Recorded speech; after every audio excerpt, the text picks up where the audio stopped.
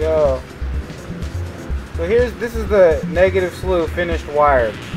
And I put 3 zip ties there. And those 3 kind of crucial spots that they make it look cleaner. You know, I could go down here and go crazy with the zip ties, but I don't usually do that. This is fine. This is good enough for me. For a power connector, I use 18 gauge. Once again, I don't have all the optimum colors, whatever. So it's going to be positive, ground, negative.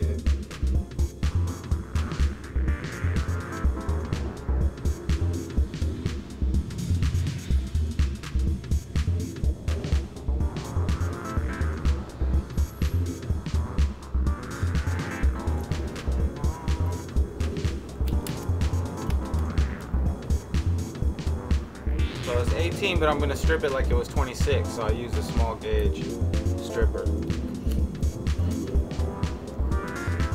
Because the pads on this power bus are small.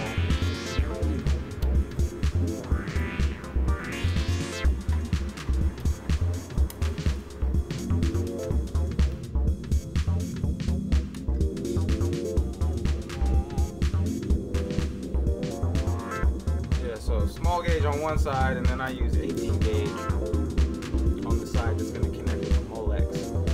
So I just 18. Yeah, 18. It actually says it on my wire stripper.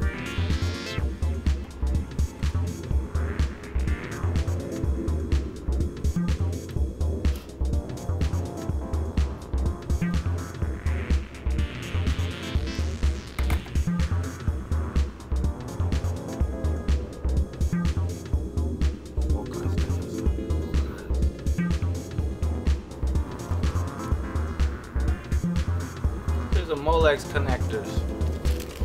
I use this female connector with these male, whatever you call these things.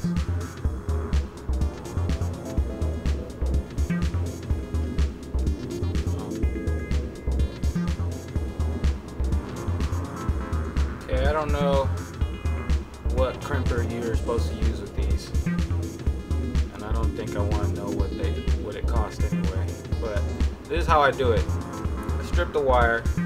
There's 2 things to crimp here, okay? One of them is going to crimp around the raw wire. The bottom one is going to crimp around the insulation. I don't know.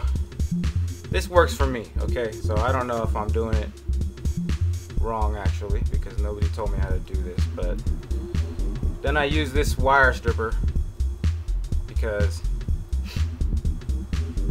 it works for me. It's the perfect size, perfect width, it's flat. Then I crimp one side, and I hope this is focusing. I can barely tell. The camera's focused on it. So I crimp one side down around that raw wire, and then I crimp the other side down on top of it, just fold it over on top of it. Let's just squeeze it as hard as I can. And then I do the bottom. So one side, basically flatten it, then the next side.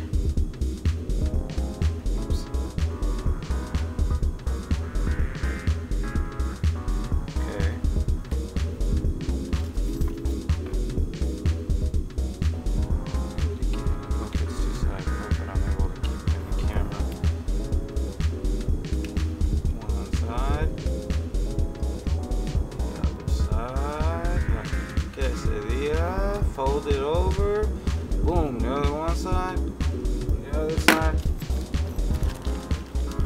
Okay, and then the trick to this, okay, so I'm gonna tell you the real trick to this right now. So keep your ears peeled for the golden nugget.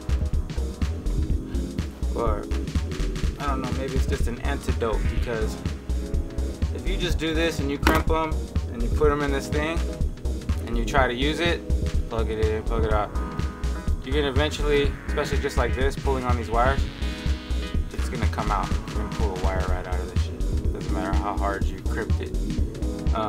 What you gotta do is you gotta solder.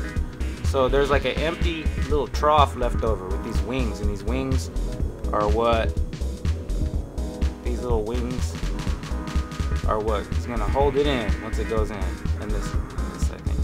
So where it is crimped onto the raw wire, I solder it.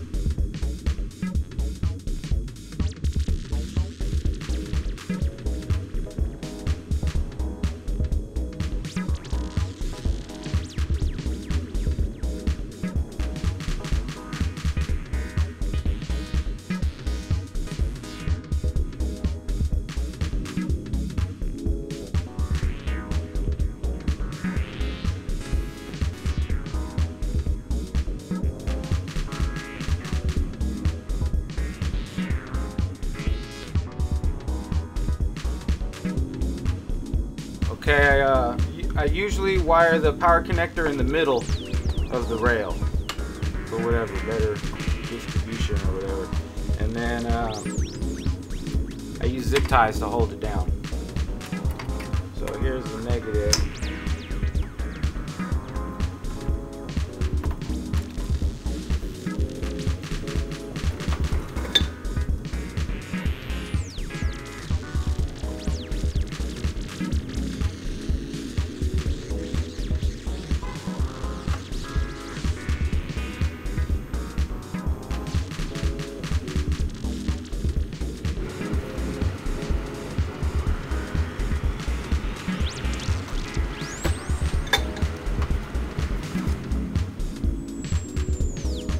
Wire for the ground is close to the negative rail, and since this is 18 gauge,